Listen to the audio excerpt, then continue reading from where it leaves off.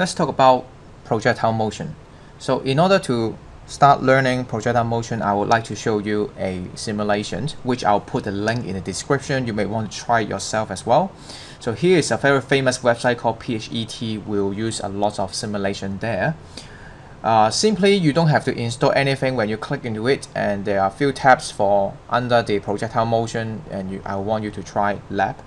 And here I would like to show you some basic ideas. So for example, here I got a tower where you can simply shoot out, with different parameters. So it's like a game, like depending on what you like to do, and then you can see the lotus of the whole path of the object that you shoot out. So what I would like to show you is, let's say you have a certain speed with say 10-meter height, and then now what I do is I will try to shoot a cannonball that is horizontally, and this is how the path look like. Okay, and the second thing that I would like to do is I'll keep this path, and then I'll now change the initial speed to 0, and then let's see what happened. If I set the initial speed to 0, that is the same as you release the cannonball from the air. So basically it's what you learned from the previous video as well when we talk about kinematics in one dimension. As I said, projectile motion is just simply two dimension, where other than the vertical motion, you also have horizontal motion. One interesting thing I want to show you is here is certain meter where it tells you the time, and range is horizontal movement. So as in horizontally how much displacement it is. Height is apparently for the vertical. So here let's take a look. This is 0.5 seconds, and the range is 9, and the height is 8.77. Let's take a look of the other path on the left when we just simply release it. You can see for the same time, 0.5 seconds, the height is the same, 8.77. Range is 0, of course, because it didn't move horizontally at all. Let's take a look again. Right, it's the same, 8.77. What about the next one? 0.6 seconds, we have 8.23. 0.6 seconds, we have 8.23 meters. Same. 0.7 seconds, 7.6. 0.7 seconds, 7.6. So it's exactly the same vertically. And let's maybe look at another point. So 1.2 seconds after it's being shot, the height is 2.94.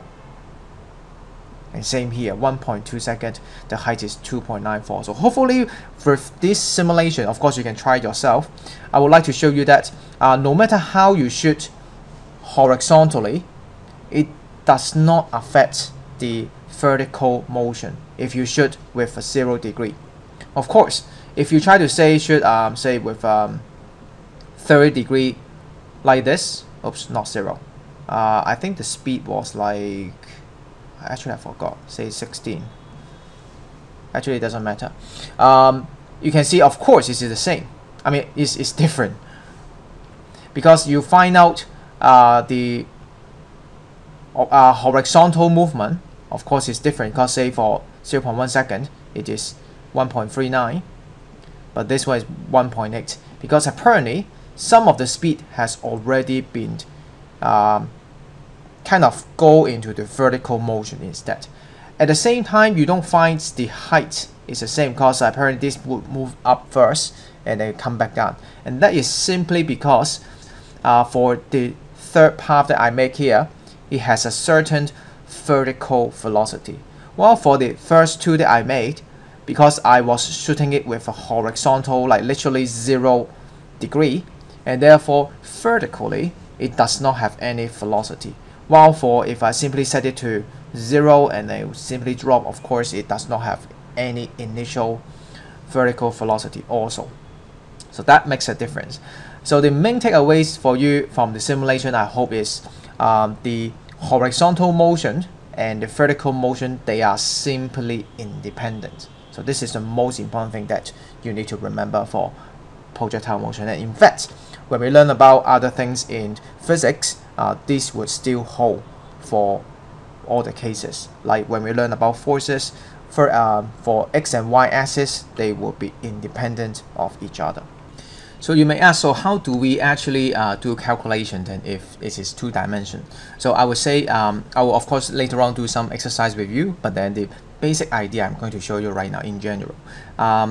Very likely you will have to say have a situation where you have a certain velocity, initial velocity, maybe say u, and then it may have a certain angle with the horizontal or vertical. It really doesn't matter. Like, you can still do the trigonometry by yourself.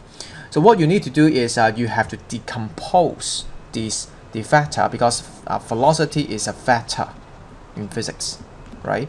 And so you are allowed to decompose it into two directions. One is horizontal and one is vertical. And then after you have decomposed this into the two components, then you can do it like how you do in the previous kinematics question. So for decomposing, what you have to do is simply think about the trigonometry.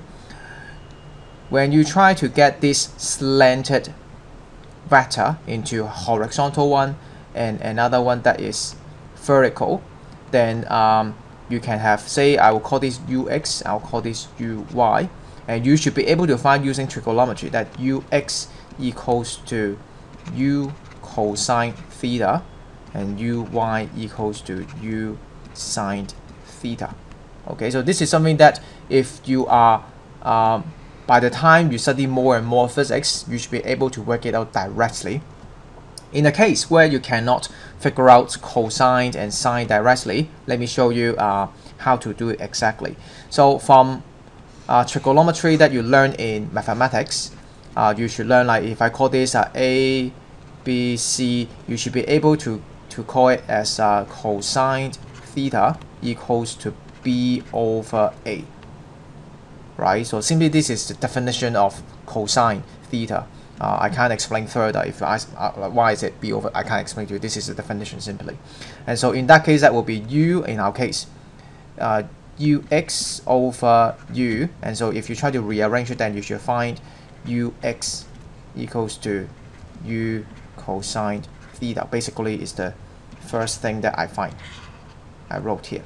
Okay, so similarly, you should be able to find represent sine theta using the definition itself, which is c over a, and then in our case will be uy over u. And so again, you should be able to find the second equation that we have here, which is u sine theta equals to uy, if you simply rearrange it.